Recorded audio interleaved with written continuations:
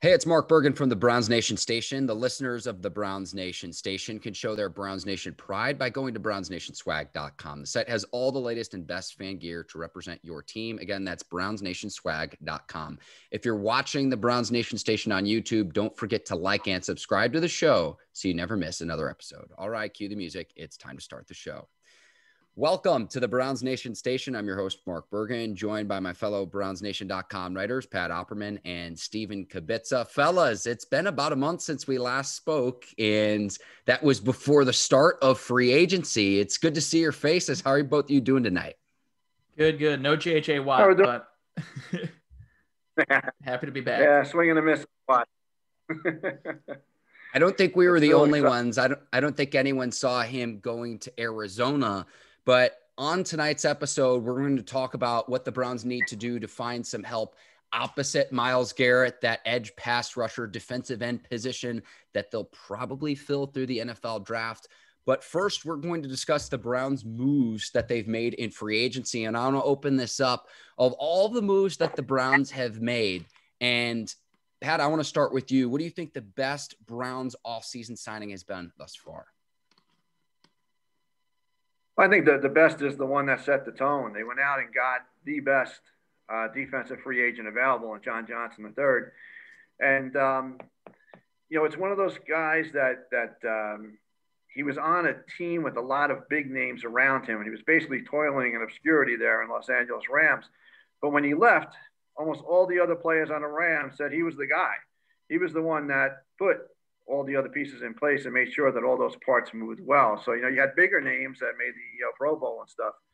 But to a man, the Rams and the Rams fans and the Rams coaches are saying that they're going to miss him an awful lot. He shows up here with not just the skill set for the field. I mean, he's ranked, among the top safeties in the league. But also he gives another presence.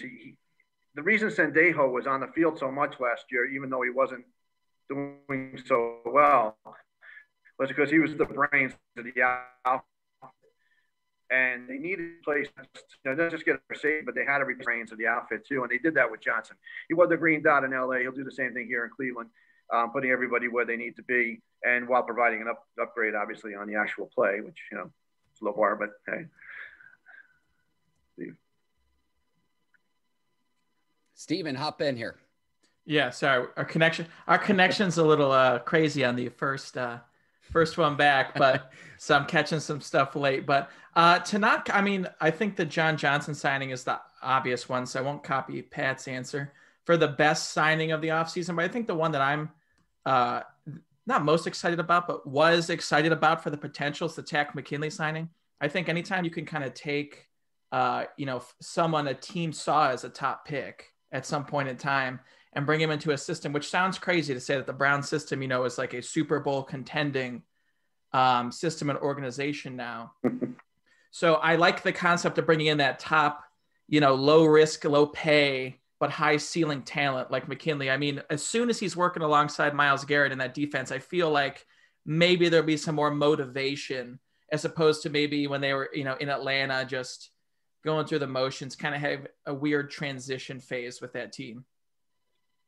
Yeah, I want to piggyback off what Pat was saying about John Johnson and wearing the green dot. So on the back end, handling communications for that Rams secondary, a very prestigious honor, because it's not just that he's doing that for any team, but for as dominant as the Rams were defensively a season ago, fewest total yards allowed of offense from a defensive standpoint, and the fewest points per game. And that starts with Aaron Donald up front. And that's something I have my eye on this season is John Johnson, is Troy Hill, is Leonard Floyd, who signed a massive extension with the Rams, are all of those byproducts of Aaron Donald's dominant play from the defensive standpoint at the line of scrimmage? Are they byproducts of him, or do they actually complement Aaron Donald? Or are we giving Aaron Donald a little bit too much credit? But considering he had that green dot, he's also the team captain for the Rams. And again, this was one of the most dominant defensive units, not to mention, while his stats on paper might not look that great, his PFF grade, the third best safety in the entire league, and the Browns get him on a pretty good contract. shoring up that back end of the secondary. I know Andrew Sendejo takes his lumps in the Browns secondary, and I know he was starting in place of an injured Grant Delpit. I know Greedy Williams missed all of last season with the shoulder injury, but the Browns make definite upgrades with the signing of John Johnson and Troy Hill as well. So getting two key playmakers for a Rams defense last year that was best in the league, that's only going to help the Browns defense in 2021. One thing quick too, you're talking about stats. I know I have Johnson's stats pulled up now. And a lot of times when this happens all the time on social media or even talk radio, when there's a signing, people really focus in on the stats. But like you said, you have to go off the grades, and you can't go off like safety interception numbers or, anything like that. I mean, he consistently has, he had over 100 tackles twice. But Sendejo could have over 100 tackles. What does it mean? So you really have to look into the grades, like you said, and, trust in it. And I think it's like the obvious top signing. And the fact that he wanted to sign here is just very exciting, stats aside, just everything you guys mentioned. I was amazed he got 100 opportunities to make a tackle on that defense. He's played behind the 10 other guys, including some pretty big names. Who got past those guys 100 times? To let the free safety land 100 tackles. Obviously, he's all over the field, and a good head for the ball, and went after it, and that's going to be very good for the Browns, of course. And as far as Aaron Donald goes, not for nothing. Let's see if Aaron Donald gets what he has. Aaron Donald got an extra second every play last year to get a sack to get to the quarterback because he had such an excellent defensive backfield, and I think that's what's going to see in Cleveland. You've got between Johnson at the free safety, you got Greedy Williams and Ward, who are lockdown safety supposedly by reputation on the outside. You add Troy Hill in the middle, and I'm just thinking if you have a chance to bet the over/under on sacks for the Cleveland Browns this year, you got to go with the over, because that defensive backfield is going to buy them a lot of coverage sacks. I like how we're talking about playing complementary football from the defensive standpoint, not relying on Myles Garrett to continually bail this team out with his dominance at the line of scrimmage. And really, I think that's where all that starts. But I do think it'll make, you could get to the quarterback with 4 because you have a secondary that's reliable. And I'm excited to see that now that you have some depth in the secondary, what does that do for Greedy Williams, who's going to be fighting for a starting position? What does that do for Grant Delpit, who is going to start as a rookie, the Jim Thorpe Award winner at LSU, once he gets back healthy from his season-ending injury a season ago? So I think the competition is going to help on the back end. I also think you have depth. If you do have an injury at any of those positions, all right, it's next man up, and you have someone reliable in each of those positions, whether it's the cornerback or the safety position. Yep. Yeah, I agree. I think that. Yeah. I'll go for it, Pat. We're probably going to have the same point here, where it's all sounds great. Yeah, absolutely. It's just, the numbers are stacking up well. They added some numbers at linebacker, and now, amazingly, the weakness of the team might be the defensive line. Yeah. Yeah, and I think that's kind of what will lead us to the NFL draft. And do we want to get into Clowney now, Pat, or do you want to – because that's really kind of that's the elephant in the room right now. Yeah, obviously they're not done. The Takk McKinley, I agree that Takk McKinley has the highest upside of all the players here. Not that he will be the best of the signings, but compared to what we expect, he might be the best surprise, the biggest surprise. McKinley admits that he was immature, and he had off-field issues that he was not handling well, and he brought his off-field issues into the locker room, and it affected his play. And he was kind of rude and nasty and stuff. And he made a mistake with demanding the trade and everything. And he was basically, when he was with Dan Quinn went out of his way to say that he thought Takk McKinley still has a breakout year coming, and he expects it to be this year in Cleveland, which is great. His other coach was Raheem Morris. By the time McKinley asked for the trade publicly or complained on Twitter or whatever he did, Raheem Morris was already the interim for a reason, because Dan Quinn couldn't get the defense together. So there was a lot of moving parts. His coaching staff wasn't great. McKinley wasn't handling his own stuff well, and Raheem Morris didn't want any part of it. He just basically said, "Cut, you're out. Take a hike." And but McKinley's saying all the right things. He knows that Andrew Berry, not only did he try to get him off waivers 3 times last year, but the year before that, he offered a trade. He was willing to trade a draft pick for him. So this is the 5th time, 5th time's a charm, that McKinley said, that Andrew Berry got him. And he's putting his reputation on the line. Andrew Berry, supposed to be the best, one of the best talent evaluating GMs. And, and now he's putting all those marbles on McKinley right now, especially if he doesn't get Clowney or anybody. So we'll see what happens if his reputation takes a shot because McKinley fails or if McKinley comes around.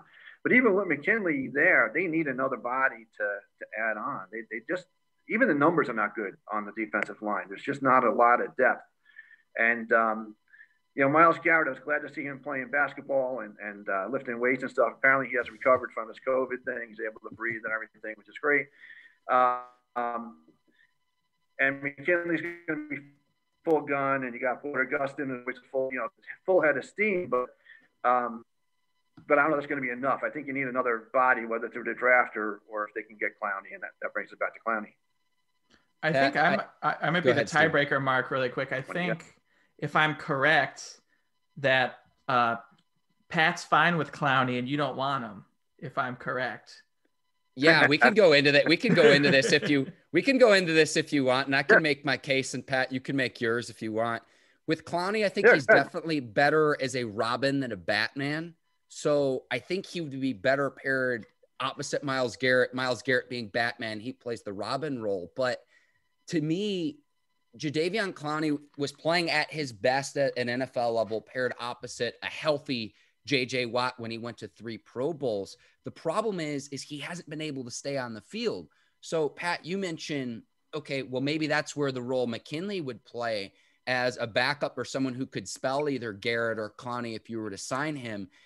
To me, it really depends on what kind of salary he's going to garner. But if you're going to pay someone $12 million, the best ability is availability. And Clowney's coming off a torn meniscus injury. He didn't have any sacks last season in 8 games for the Titans. That was a complete mess. A Titans team that only had 19 sacks on the season. Clowney got hurt. They cut Vic Beasley, who was their other big offseason signing. Now, I know if you look at the grades, Clowney was the 19th best pass rusher in the league when he did play.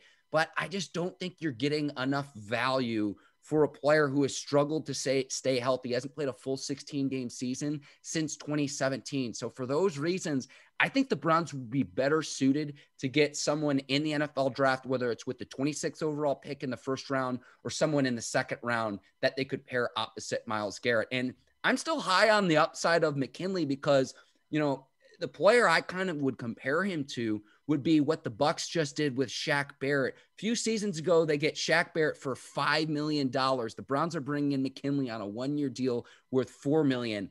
That's like the ceiling you have for a Takk McKinley for this upcoming season. But I just don't think with Clowney, the number he's going to want something north of $10 million. I don't think it's worth it because he hasn't stayed healthy and he's not that same dude who absolutely knocked out the Michigan running back in the Outback Bowl all of those seasons ago when he was still playing at South Carolina. Well, here's the deal with Clowney. Clowney, to put a person like Clowney opposite Myles Garrett is not so much to get more out of Clowney. It's to get more out of Garrett. We're trying to get some relief off the double teams on the opposite side. So we need somebody with the reputation to get in there. Clowney is the reason why Clowney is not signed anywhere yet is because he's not going to get $10 million to $12 million. There's just no way in hell it's going to happen. He's going to get a $7.5 to $8 million contract with incentives that can bring him to 12, 13, 14. So if you get a Pro Bowler, you pay him for it. If you don't get a Pro Bowler, you don't. That's why he hasn't signed. And I think I'm not sure who is behind, like if he wants to wait, because he's playing very close to the vest. We know at least 5 teams are looking at him, but he won't sign anywhere. And my theory is that he's waiting for the draft. And just say with Cleveland, as an example, if Cleveland goes down and gets Whitey Pay or whatever his name, somebody like that, they trade up and get one of the top edge guys. Well, forget Clowney. We don't need him. But if we don't, if we strike out, if we can't trade up, if we end up getting, a 3rd or 4th round guy that we need to develop, Clowney might be holding out, hoping somebody will throw another $1 million into the pot. He's not getting the money he wants. That's really what the issue is with Clowney. If Clowney got a $12 million deal right now, he'd be signed by anybody. So I don't think it's going to happen. I think it's going to have to take a 1-year prove-it deal, stay on the field. I'm not worried about his meniscus. I'm worried about the 20 other injuries he had before that. Feet, knees, back, all the important parts there, But it's not unheard of for a 29, 30-year-old to bounce back from a bunch of injuries and have a good season. So he's worth it on a 1-year prove-it deal with a lot of incentives if he's willing to take it. If not, though, I think you're going to see, there's a few other old guys out there that we could sign for a year. But I think once you get past Clowney, it's a draft pick. That's your two choices. Yeah, Pat, I'm with you that I think the Browns need someone other than just McKinley there. I just don't think Clowney's the answer. And I think there's going to be a team that caves last minute. He didn't sign with the Titans last year until September. Now, I know we're coming off the COVID season. We've seen so many 1-year deals because the salary cap is less than $182.5 million, which is lower than it was a season ago. So you're seeing the financial impact of the pandemic impact this upcoming season. Again, that's the reason why you're seeing a lot of shorter term deals.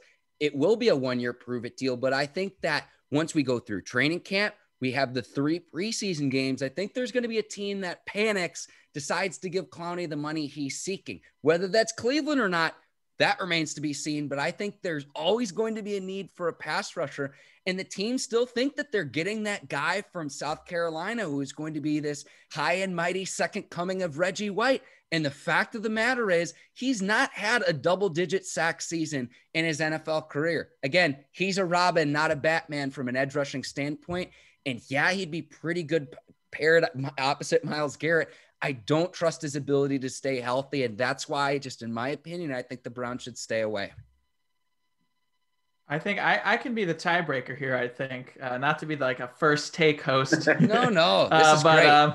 But I do opt with what Pat's been saying. I mean, I look at it differently, than you, Mark, just because I think this season's going to be one of the most unique in like recent NFL history, based on the fact that a lot of guys are going to take those 1-year deals, and you just have guys all over the league, and the roster is going to look very different in 2022, just based on the salary cap being lowered. I mean, we're already seeing it happen. But I think, like Pat said, I don't think a team's going to cave and pay him. I mean, last year he was asking like 15 some million from the Browns, and they're like, he got offered. Yeah, true. So now he plays 8 games in Tennessee. I think maybe by the time summer rolls around, they can convince him that, hey, you take this $7 or $8 million deal. If we win the Super Bowl, we'll pay you double. Who cares? Like, just he seems like a guy who, at this point in his career, which is becoming a trend, which is fine, I'm fine with, only wants to sign with a contender. Like Pat said, he's not coming in to get 10 sacks. He's coming in to help Myles Garrett have some all-pro season. So I'm fine with it. I don't think Andrew Berry would pay him over $10 million. That would just go against everything I think the front office believes in. So unless, sports are crazy. Maybe some team gives him $14 million just because which would be insane this season with the salary cap. But I think if they can get him on his actual market value, I'm fine with it. If they have some sort of rotation at the other end spot, I see no problem with that. He is still a threat because of his name and size. He's going to open everything up for Garrett. The rest of the defense is just going to improve. If he's only on the field for, I wouldn't even want to say 50% of the snaps. Last year he played 38% of the snaps, but only in 8 games. If he gets it up to 50 or 60%, maybe it helps. I don't know. He gets healthier. He's not out there so much. I don't know. I like it just from the fact that he can improve Garrett on a 1-year, let's try to win a Super Bowl basis before they have to pay Baker. Steven, I think you do bring up a great point about that figure. I think you bring up a great point about the figure of that, it ultimately coming down to that. I just think he's too big of a name not to garner north of 10, closer to 15 million. Yeah, Pat, what I want to ask you is, if the Browns do bring in Clowney, what do you want them to do with the 26th overall pick then? If they bring Clowney in, it's best athlete available. I mean, that turns off all bets. If they don't bring Clowney in, they almost have to get an edge rusher, or possibly if Jadeveon Clowney falls down, because he can probably provide a rush from the linebacker position too. But I think it'll be, if they get Clowney, it'll be best athlete available, no doubt about it. It could be a cornerback. This draft, at the point that we're drafting, I mean, not to get into drafts now, that's another podcast, but there's going to be so many quarterbacks taken and a few edge guys and stuff. It's really hard to predict what's or who's going to be available at 26. And then the question will be, because we have a pretty full roster right now, would he trade up to get a guy he needs? If he doesn't get Clowney, would he trade up to get a Rousseau or a Pay or Owe or somebody like that? So, I mean, that's going to be an interesting the draft show, not to plug the draft show. Our next podcast will be great. But not to get into that, but I think it's Clowney. I remember, too, you make a big thing about, Lever makes a big thing about the sacks. But we don't need him to get 20 sacks, okay? What we need is somebody that can hold up that end so that when the quarterback tries to escape from Garrett, that end is shut down, okay? My concern about McKinley's a speed rusher. He wants to go outside and go around, which leaves that kind of open and puts it on the tackle. Which we haven't talked about yet, the defensive tackles. But, so that's why I like Clowney. I think Clowney stops a run. He shuts down that. He creates a wall, which is what we need so the quarterback can't escape from Myles Garrett. I am looking forward to Takk McKinley's media availabilities just because he's been pretty colorful when he was, before he came to the Browns. I can't wait to see how he interacts with the media members throughout Cleveland. Yeah. Let's move on to, what do you guys think the most underrated signing the Browns have made this offseason? Let's go to that. And Steven, we'll start with you. Yeah, I'm trying to think of underrated, because initially I thought that getting Rashard Higgins back on a very small money deal wasn't necessarily underrated, but it was kind of a surprising move to me that, well, I guess from a national standpoint, I'll go with it as my underrated, because he's not talked about that much outside of Cleveland. I'm just used to talking about him watching every Browns game. But when you looked at his projections on different, websites, he was projected to get potentially $6 million annually in some spots. And I was like, there's no way that's going to happen. But, they do the player comps of people with his similar age and everything like that. But obviously his situation is a little more unique. But I try not to dive too much into him and Baker's relationship, because ultimately what matters is the numbers on the field. I don't really care if they get along well. They just need to, combine for some actual touchdowns, and stuff, and not just hype. But I think getting him back on that very, very small deal, I believe worth just over $2 million, is a huge win. And it's something that Browns fans go, okay, we're getting Higgins back. But nationally, if you look at their list of signings, few people are going to say, oh, they got Higgins. That's amazing.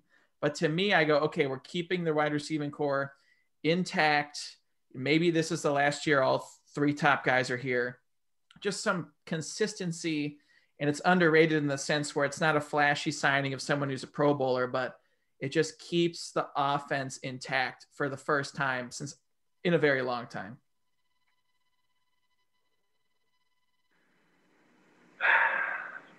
I don't know. I kind of thought the Higgins, not to be controversial, I love Rashard Higgins, okay?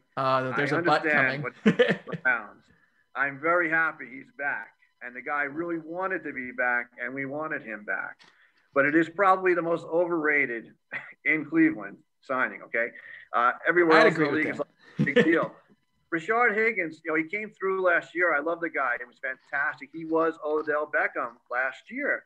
But this year, we have Odell Beckham again, we hope. And Rashard Higgins is going to be the fifth option at best. Okay, he's going to be behind Jarvis, going to be behind Beckham, he's going to be behind Hooper, he's going to be behind Njoku or the second tight end, whoever that is. He might be behind the third tight end. He might be behind Kareem Hunt. What is this guy going to do this year? So, I mean, for us, the price was right for that kind of receiver, a great escape route. The guy will have some big plays because he's going to put a play in there for him once in a while. And he'll probably have some big moments. But it was more of a spiritual uplifting type of deal, enhance the locker room atmosphere. Everybody loves the guy. Let's keep the family together type of signing. He might have gotten more elsewhere. I follow a few other teams too. Houston, he was like second or third on the list for Houston after they didn't get their top guy. He probably could have gotten about $4 million out of Houston to be a starter. Okay. But that $6 million was based on a starting number 2 wide receiver on some other team. He was never going to get that from us. And I thought he might actually squeeze 3 or 4 out of Berry before he re-signed Catterell Hodge. When he re-signed Hodge, I thought Higgins was out. I figured that was it. They're not going to sign both of them back. And I was kind of surprised. We have 7 or 8 wide receivers on the roster now, even though a couple of them are just return specialists. It's going to be interesting to see how that plays out in training camp. But I think Higgins, I mean, I love it. I'm glad he's there. He should be on the roster. But as far as, like, making the offense better, I don't think he's going to play that big a role next year. I like having Baker Mayfield's safety blanket, security blanket back on this roster, because to me, it provides insurance to where OBJ has to be on his best behavior. And he was before he got hurt last season. But if OBJ doesn't produce, like, look at the catch percentage numbers. For whatever reason, I don't want to, look too much into this relationship with Baker Mayfield, but they always say that the sideline tells the story. And what was the game last year where Higgins scores a touchdown and Mayfield comes sprinting in and does like a somersault into the end zone? I don't see Baker doing that with OBJ. So if OBJ doesn't perform, you could say, hey, OBJ, if you're not playing up to your contract, we have a guy who, he's only making $2.3 million.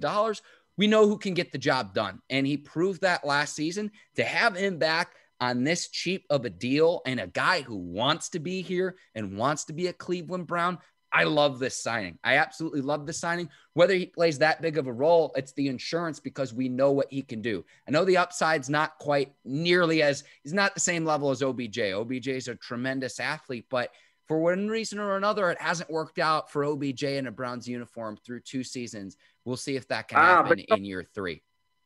But let me hit you with this number here, okay?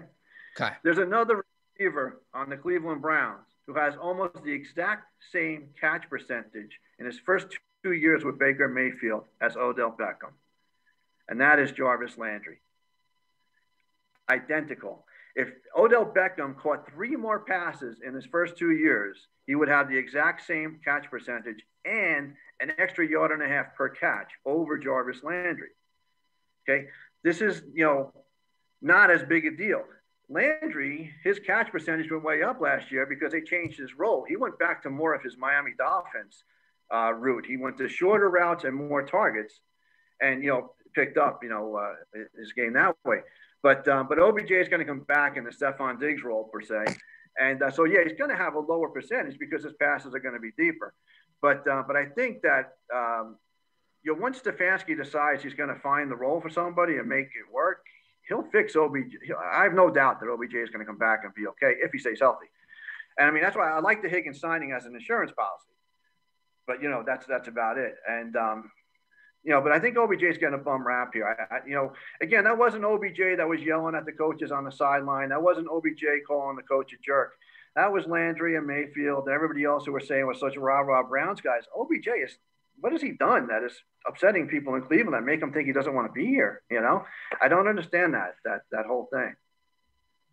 I agree with that. People who hate on OBJ, it makes no sense. I guess I look at the Higgins thing like, if you're filling out the roster, you get him for $2 million.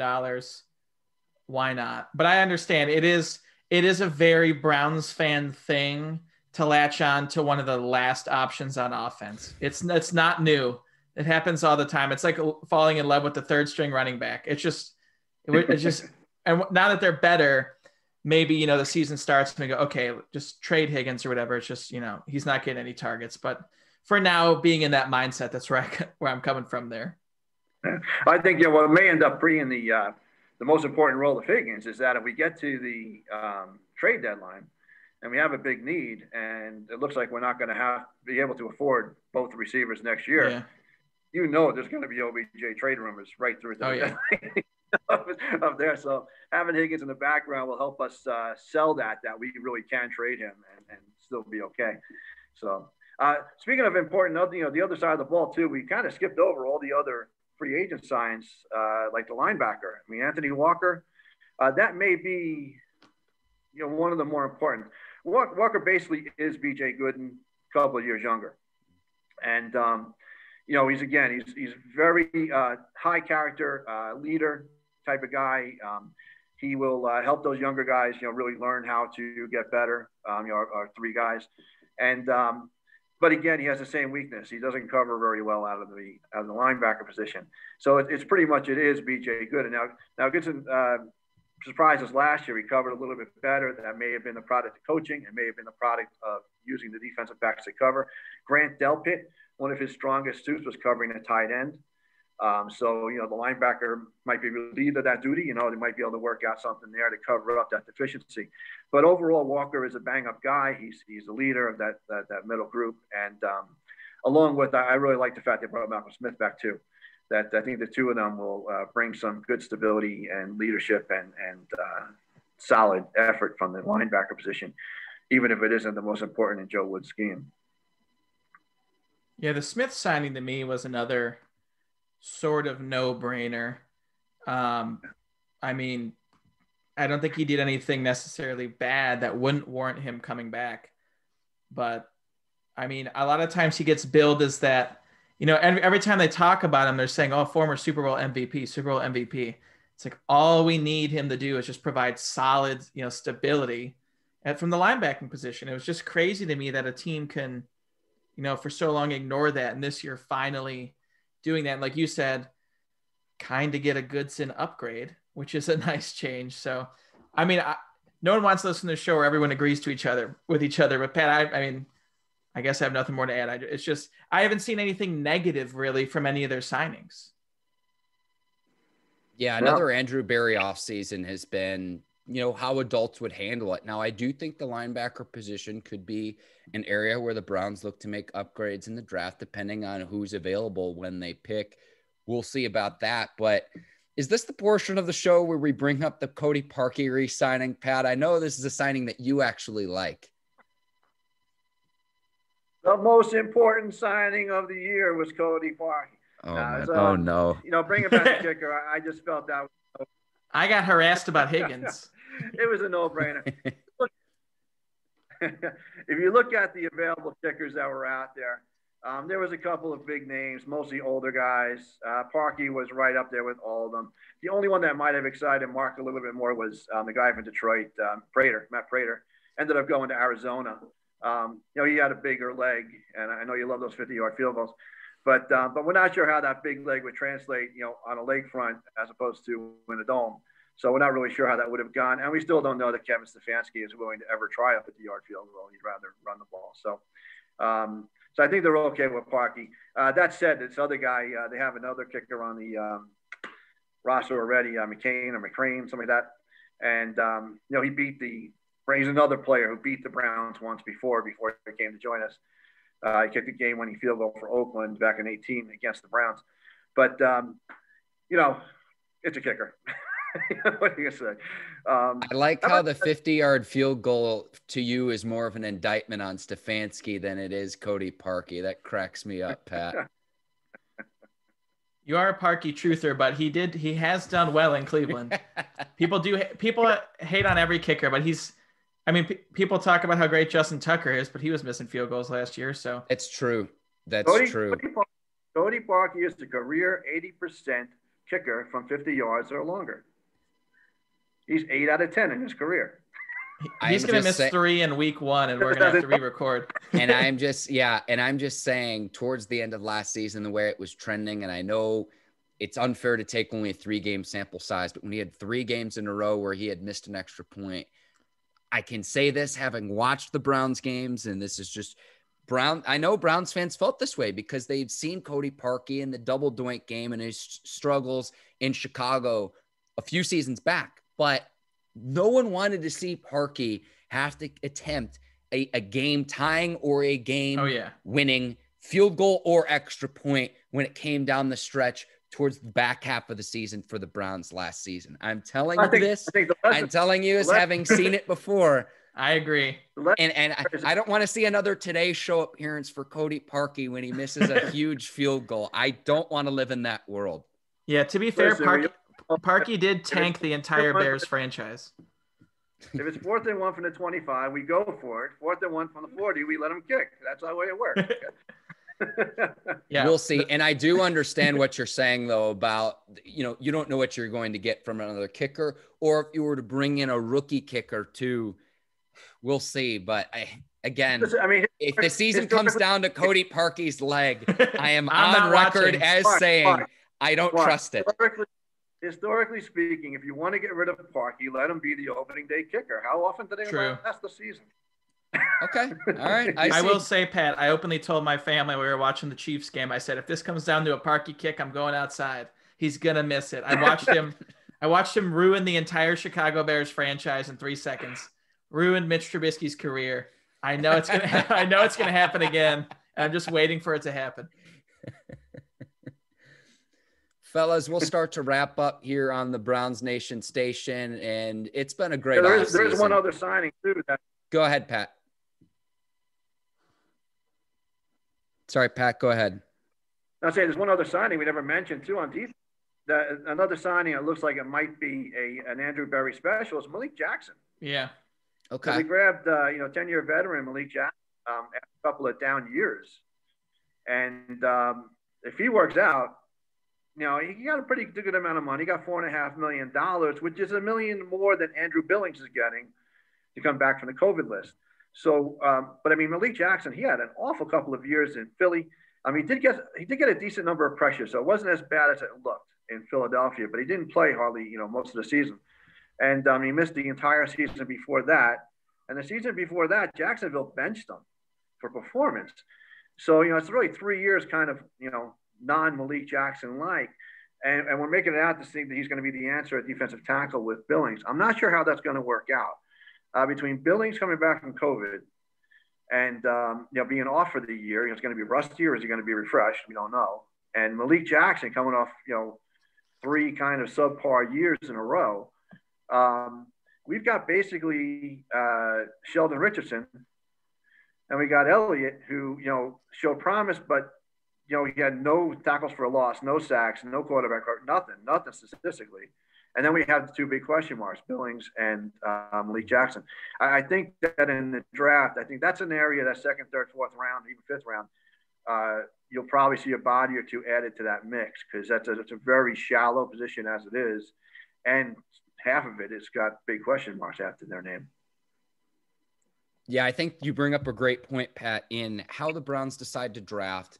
If they decide to bring anyone else in free agency, but then you also are facing that deadline for the 5th-year extension for both Baker Mayfield and Denzel Ward, if you're going to pick that up. So, some moving pieces, and you still do have some salary cap space to fill those holes on the roster, but it's going to be interesting to see if the Browns decide to do that with whoever's left in free agency, or who they're going to decide to bring in as rookies through the draft.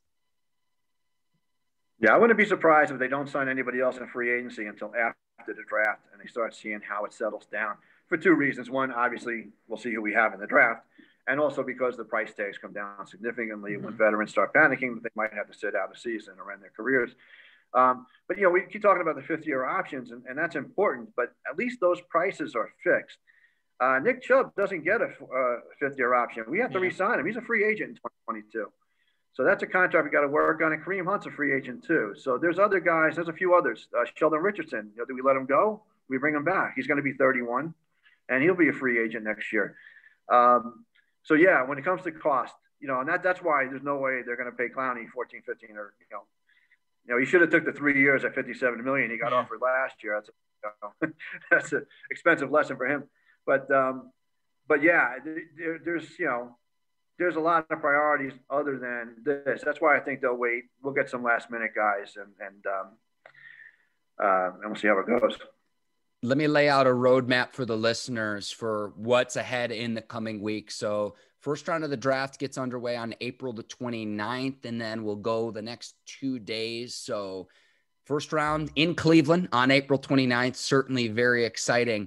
And then that 5th-year option deadline for both Mayfield and Ward is May the 3rd. You mentioned Nick Chubb. That's really going to be a huge discussion this upcoming season, how Nick Chubb performs in a contract season. And we mentioned finding the right dollar figure. Think of all of the struggles of the running backs who have gotten big contracts. to where it doesn't work out. And so I know Nick Chubb is beloved in Cleveland, but you've got to find a dollar amount that works for both parties to where you're not overpaying Nick Chubb. And it really doesn't have more so to do about Nick Chubb as it does to how the running back position is valued in the NFL. And so those are really kind of the big things looking ahead of what's going to be an exciting finish to the offseason. I cannot wait for the draft here at the end of the month. Yeah, the Chubb thing, that's why I'm so, I guess my main theme of the whole offseason, I'm very happy that they're taking these 1-year deals and trying to really go all in this year. You know, it is unique because of the salary cap, but I mean, once you start paying a quarterback, that's like the dream of a rebuilding team is win a Super Bowl with a quarterback who's not on his max contract yet. And this is the last, year before the negotiations really go nuts. So, they had the rebuilding years where they got several first-round picks every year, and now they're trying to win with them. I mean, it's saying it's Super Bowl or bust is insane because it's the Browns. But this is the year really where they want to go all in and try to win, because it's gonna get very tricky starting in 2022, and you're not going to be able to have just sign anyone you want like the Browns have been able to do for so long.